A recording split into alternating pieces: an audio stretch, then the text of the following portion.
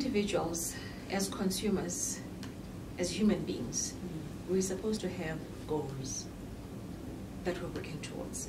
What is it that you are striving to achieve? What is it that you are yearning to see happening in your life? At what time frame? At what cost?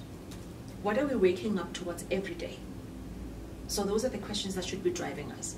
Because one of the reasons why most people are struggling and end up being committed with finances is because we don't have proper goals in place, and we lack the discipline to keep to the goals.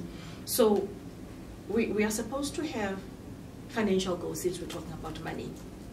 You could have personal goals in terms of your academic achievements. You can have goals to lose weight. You can have goals to get married at a certain point in your life, and that kind of thing. But financially, you're supposed to have goals as well, because even these other dreams and goals that we're talking about, they have a link to money. They need to be financed in one way or the other. So those should be your goals.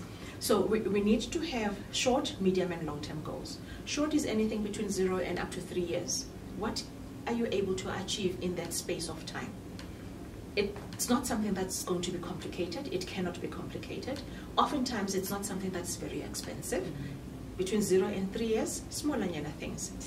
Smaller things that you can achieve. Yes. Then medium is 3 to 6 years. Yes. And long term is 6 and beyond. You can plan to renovate your house. You can plan to build a wall. The next person wants to buy a car, but they need to raise a deposit of about 10,000 rand. That can take them a year. For the next person, maybe raising 10,000 rand can take them 2 years. So our situations are different. So plan according to your circumstances and your finances and your ability.